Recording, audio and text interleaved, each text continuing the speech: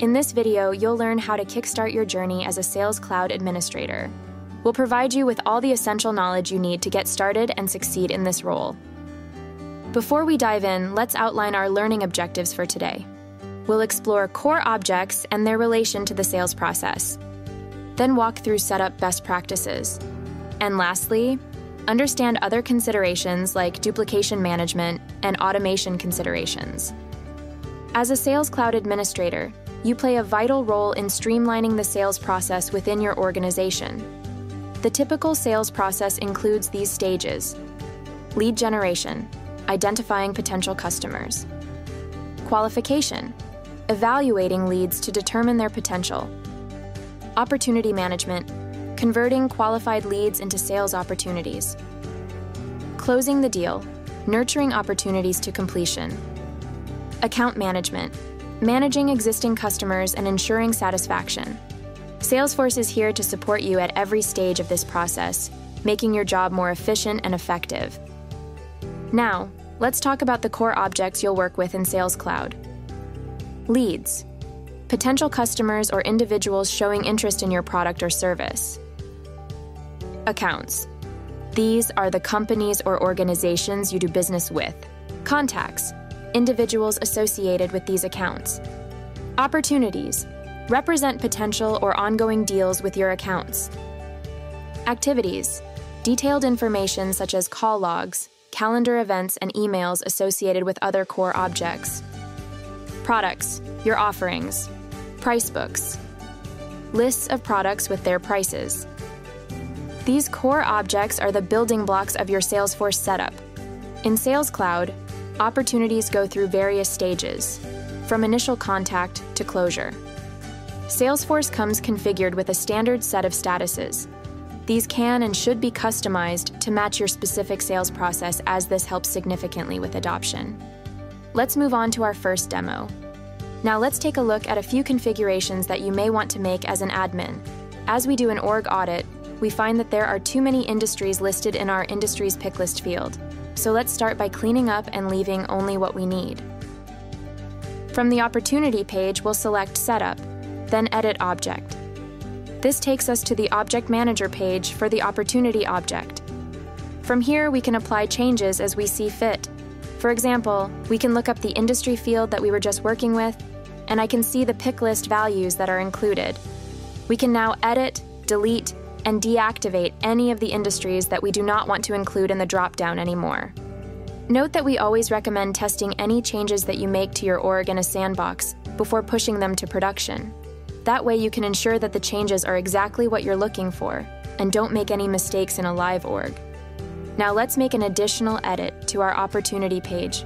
We'll navigate to Fields and Relationships from the left-hand menu. If we wanted to create a brand new field, we could do that by clicking New. But instead, let's create a dependency between two fields. Let's say we'd like to keep track of our competitors, and every time we lose a deal, we'll want our sales reps to note who we lost the deal to. We already have the competitor field created, so let's go ahead and find it. There it is. In order to create the dependency between two fields, we'll select Field Dependencies. Then we'll click on New. We'll look for Reason Lost as our controlling field and Winning Competitor as the dependent field. Then we'll click Continue. Next, we'll highlight the values that we want to include in our dependent pick list and select Include Values. The fields shown in yellow are included. From here, we can click on Preview, and this will show you an example of what your sales reps will see when they use this field. Once they make a selection under the Reason Lost field, they will also be able to choose to which competitor we lost to. This will help give insights for our leadership team. You're likely familiar with how your sales reps use the Opportunity object and the activities that they need on a daily basis. If you do not see the buttons to log a call, an email, or an event, you'll want to ensure that those buttons are added on the page layout for easy access. From the Opportunity object, let's click Settings, then navigate to Edit Object. Under Page Layouts, we'll select the standard Opportunity page layout. Then we'll find Mobile and Lightning Actions. This is where you'll see which buttons are on the page layout. If you see some that aren't there, take a moment to click and drag them to where you want them on the page layout. We have everything we need for the moment, so we can click Save. Another feature that is commonly used by sales reps is Share Activities. With Share Activities, users can relate up to 50 contacts, but only one lead to an event or a task, which is helpful for reporting purposes. To do this, we're going to stay here on Setup, and we'll search for Activity Settings and select it. We can see the Select the checkbox at the bottom. Allow users to relate multiple contacts to events and tasks. We already have this feature enabled in this org, so we are all set. Note that once you've enabled, you'll need to contact our support team to disable. Once you've made any necessary changes, you can click Submit. Note that after enabling shared activities, it can take up to 48 hours for activities to be ready. During this process, sales reps can continue working with events and tasks. Now, let's take a look at some of the configuration steps you'll take as an admin. We're starting off on the homepage, which is highly customizable. From the homepage, we'll select Edit this page to make modifications. By dragging and dropping, we can add additional components that we know our sales reps use frequently to help reduce the number of clicks required to get the information they need. We'll include a dashboard component, and on the right-hand side, we can select which dashboard we want to display. Once we have the component we want, we can save and then click Activate. We can assign this page view at different levels. We can set it as the org default, or as the app default for any app and profile. Let's choose org default, and once we're done, we can click Save Now. We can go back and see our brand new modified homepage. Now let's pivot to Opportunity Contact Roles. Opportunity Contact Roles let your sales team know who to contact for each deal. When you edit or add new contact roles, you can indicate which role they play within their organization. To ensure that this functionality is available to your users, you as the admin will need to add the related list to the page layout for opportunities. We'll again navigate to Setup, then we'll click on Edit Object, which will take us to the Object Manager for the Opportunity object. And from there, we'll click on Page Layouts. Click on the Opportunity page layout and click on Related Lists. We're looking to make sure that the Contact Roles related list has been included in your page layout. Once we know it's there, we can save, and your Contact Roles related list should appear on your Opportunities page layout. One of our customer favorite features is Path Confetti, which comes down when an opportunity is marked as closed won. Let's see it in action once we move the opportunity to the closed stage and we select that it has been won. Confetti comes down the screen. To make this happen in your org, we'll need to enable celebrations in the sales path. If you're unfamiliar with the path feature, this is essentially a visual representation of your opportunity process. It can be a sales process, or a different kind of process that is followed regularly in your organization. Let's get back to Confetti. We'll navigate to Setup, then search for Path Settings and select it. Then we can select Edit on the Opportunity Sales path. This is the path that we just saw. Click on Next, and while we're in edit mode, you can take the opportunity to review and update any descriptions or text that you see along the way. Once we get to our final edit page, we can enable celebrations and select or change the stage where the confetti should show up, as well as the frequency. For now, we'll select Always, so it will happen every time. Let's discuss some setup best practices to make your life as a Sales Cloud administrator easier. Custom fields. Consider adding custom fields to capture specific information relevant to your industry. Record types. Create different record types if you deal with different types of accounts. Page layouts. Adjust page layouts to display the most relevant information for your users. List views are a great way to sort, prioritize, and analyze the records that are most important to you for a particular object. Quick actions let your users quickly do tasks such as create records, log calls, send emails, and more. A well-organized setup can significantly improve your effectiveness as an administrator. I'd like to take a few minutes to review some of the key administrator functions that are typically done with any new implementation of Salesforce, that also continue on throughout an implementation lifecycle. Those include adding a user, restricting login access, resetting a password, and using permission sets outside of standard profiles. I'd like to take a few minutes to review some of the key administrator functions that are typically done with any new implementation of Salesforce, that also continue on throughout an implementation lifecycle. Those include adding a user, restricting login access, resetting a password, and using permission sets outside of standard profiles. Note that depending on the size of your organization or your new hire onboarding process, you may choose to add users one at a time. The maximum number of users you can add is determined by your Salesforce solution. Let's start by setting up a new user.